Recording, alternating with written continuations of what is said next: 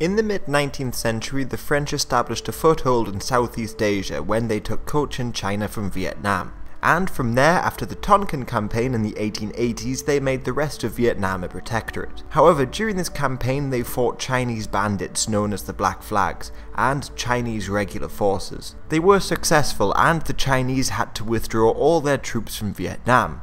But the Tientsin Accords did not specify a date for withdrawal, so the Chinese waited on a formal treaty.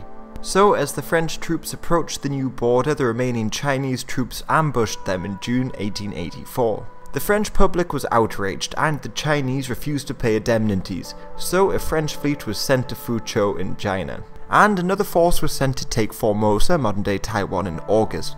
But defences on Formosa had been improved and the French soon retreated. While in Fuzhou, the French fired upon Chinese ships, completely destroying their newly created modern fleet. In October, nearly 2,000 men landed on Formosa, and this time they successfully took Keelung, but the force was too small to advance further, so they placed a blockade on the island. Meanwhile, on the mainland, the Chinese launched a major offensive into Vietnam. But during the Kep campaign in early October, the French drove them back after fierce successive battles. However, although the French established forward bases, their gunboats were constantly attacked by the Black Flags, and the Chinese often ambushed them on patrol.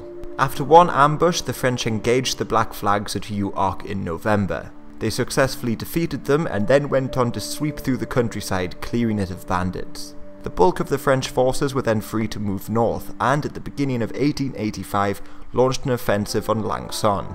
But at Tu Yen Quang, the French were besieged by a combined Chinese and Black Flag army.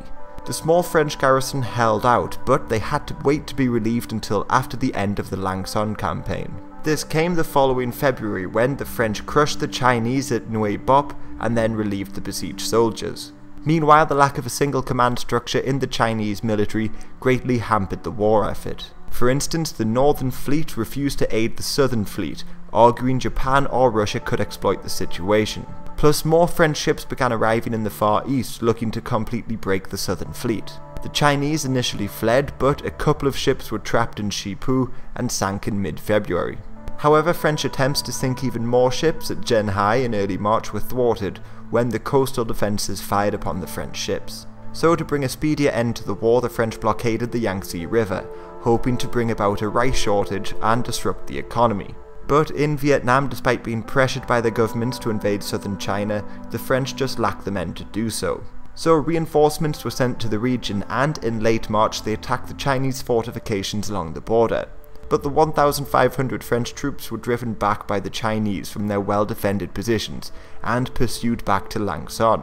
The French successfully defended Lang Son, inflicting heavy casualties upon the Chinese, but the new French commander, Herbinger, still decided to order a general retreat, abandoning a great deal of ammunition and weapons. Those further south in Vietnam believed this retreat signalled the coming of a larger Chinese force, and telegrammed a pessimistic view of the situation to Paris.